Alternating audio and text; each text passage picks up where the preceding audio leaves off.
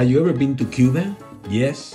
No? Well, then get ready, because Cuba is coming to you right here in Asheville. What do I mean by that? Well, you're looking at Guajiro Comfort Food, and this is gonna be a food truck that is opening here in the River Art District, and I had the fortune to be invited to a tasting for friends and family, and this is what you're looking at.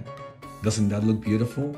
This is Cuban food, and this is gonna be Guajiro. Today you're gonna meet the people behind it, and you're gonna get to hear them a little bit, explain what it is that they're doing, what they're gonna be offering, and just let me tell you already, we are lucky. This was a great experience. Enjoy it. All right, so let's talk a little bit about the people behind this food. So when I arrived to their home, they were still working on the dinner for that night. They have invited a few people, friends, and they just wanted to try a little bit of the menu. And I was able to chat with Doña Rosa Montenegro. And Doña Rosa told me that the name Guajiro, in honor of her husband and the grandfather of Chris, which happens to be the owner of this food truck, and she is his grandmother. So Doña Rosa was telling me she was fixing this yuca con mojo, and it looked really delicious. I wasn't really trying to distract her too much. We talked a little bit about Cuba and the food that they were gonna put in this food truck, and how all the passion of Chris is gone into it. And these are all family recipes.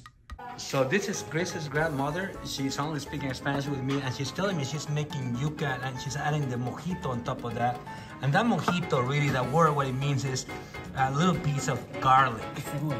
And then she's now adding the onions. And this is what is going to be happening at Guajiro Food Truck here, coming soon in Asheville.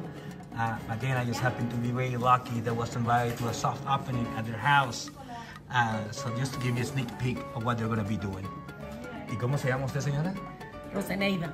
And this is Rosaneida, the grandmother. Mi apellido del papá de mis hijas, pero de mis papás son Morejón. Son as well, and it seems like it's really tender, as you can see. It smells so good. All right, so this is a Cuban flan that we're looking at here. This is gonna be part of the dessert, and these are the two different sandwiches there. ¿Cubano? ¿Es the other one? Medianoche en croqueta medianoche, diciendo que medialunas. Medianoches. Y croqueta preparada.